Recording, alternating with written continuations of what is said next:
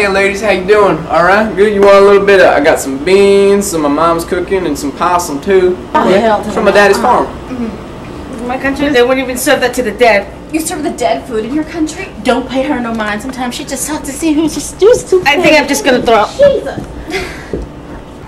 In my country, they would cut off his fingers so he wouldn't push a button on the microwave. Jeez Louise, it smells like a loaded diaper in here. Did someone have a personal accident? No, sir, Your Honor. Sir, Mr. Boss. 1, 2, 3, 4, 5, 6, 7, 8. No, sir, Mr. Brammerman. Who's this clown? That's Warren. Warren, sir. My name is Warren. I started last week.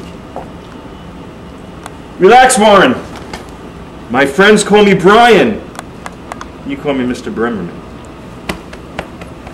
Hey, is anybody else going up to lunch later? Can you guys pick me up something to eat? Because I have tons of filing to do and this things hasn't been touched.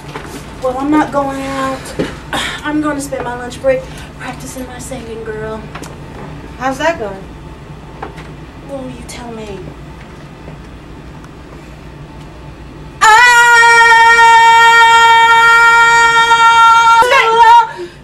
Very good, very good. Thank you.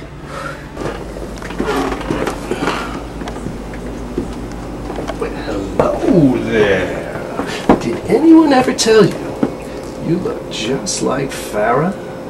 Before she got strung out on drugs and died, that is. Is that a compliment or an insult? Yes, it is.